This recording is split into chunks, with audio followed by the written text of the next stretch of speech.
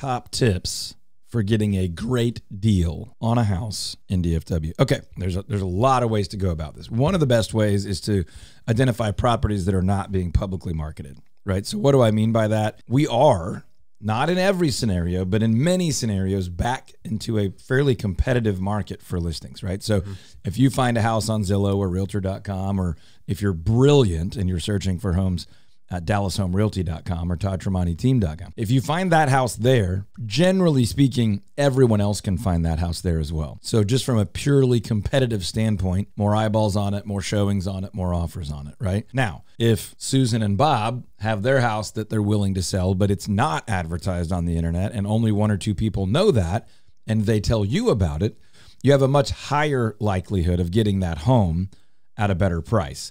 That Bob and Susan are not likely to have a ton of showings and a bunch of offers. Now, that's not always the case, but the odds are in your favor in that scenario. So finding homes that are not publicly marketed, super competitive, is a wise approach. Sometimes that is potentially talking to a for sale by owner with an agent on your side. Now, there are other ways to do that. One of them that seems really, really counterintuitive right now, not letting interest rates keep you from buying a home right now. Believe it or not, that's a financially advantageous approach to the market, because at some point in the long-term future, that rate has a very high likelihood of moving back down. And prices, although they are still growing right now, are growing at a much slower pace than they otherwise would based on the actual market and economic activity, meaning supply and demand. There's also a chance that interest rates could go up, right? There absolutely because is. we don't know what the future is going to hold. So Yeah. you might be locking in the best rate that you might see for the next couple of years. We just don't know. Well, and you said it really well. For the next couple of years, next 18 months or so, they could creep up a little bit. I was actually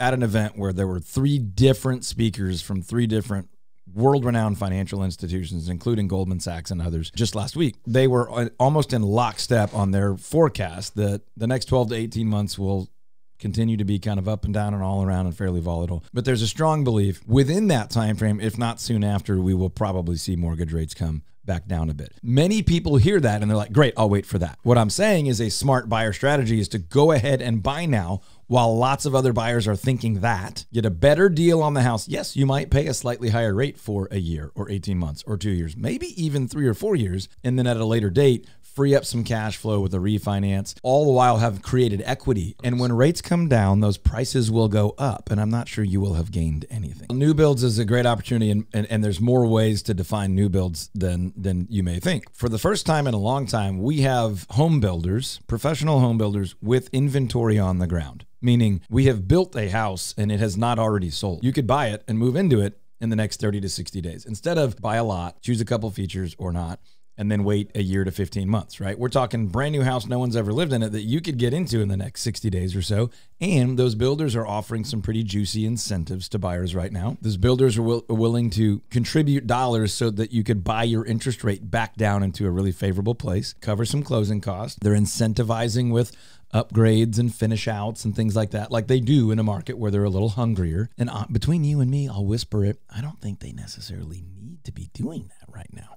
So I think that's going to go away again here pretty soon. And again, tip for a buyer, go take advantage of that while you can. Almost in a full 360 degree ring around the Metroplex, if you're willing to go, say, 40 minutes out from the centers in almost every direction, you can find brand new on the ground construction under $300,000. I'll mention one other thing because I teased it. The other way to think about new construction is building a custom home. Right now, we've seen land prices and construction prices kind of plateau a little bit, where they were just skyrocketing before. So if ever you've dreamed of building something custom, buying a lot, tearing down a house maybe, doing some infill construction, kind of creating your dream scenario, buy a couple acres, build on that. We talked to a lot of people about that. Now's a great time to do that as well, because I think the pricing on all those is going to shoot back up again in what we don't know that timeline, but in the next 1 to 3 years, I really feel confident that people are going to wish they had bought now.